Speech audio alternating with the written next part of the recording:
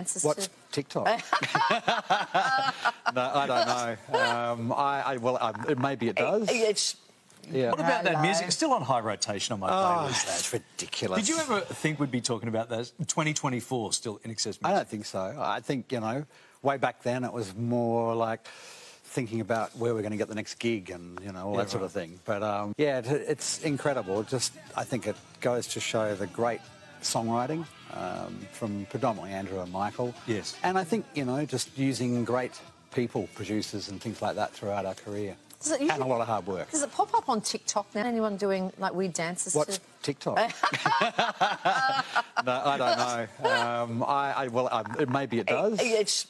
Yeah. You just wouldn't know. There was something floating around recently of David Lee Roth, who used to sing with whoever it was, dancing to one of our songs. So you gotta love which might that. have been a TikTok thing, I don't know. But, We'll work it out. We know you've got incredible music talent, we know that for sure. But given that you are married to one of our greatest surfers ever, the one and only Layne Beachley, how's your surfing going? I watch.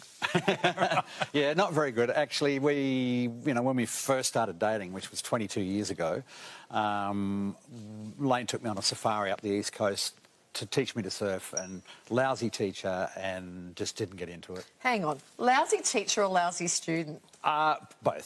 Yeah, pretty much both. But she's a great teacher now. She hadn't really done it back then, but yeah, she just sort of left me in a rip, and I'm paddling for half an hour. She'd be looking at you going, why aren't you a world champion? She's catching waves, exactly. A big shout out to the beautiful Layne, who does amazing work in that motivational space, it must be said. And mental health too. Yeah. Yep. She's amazing.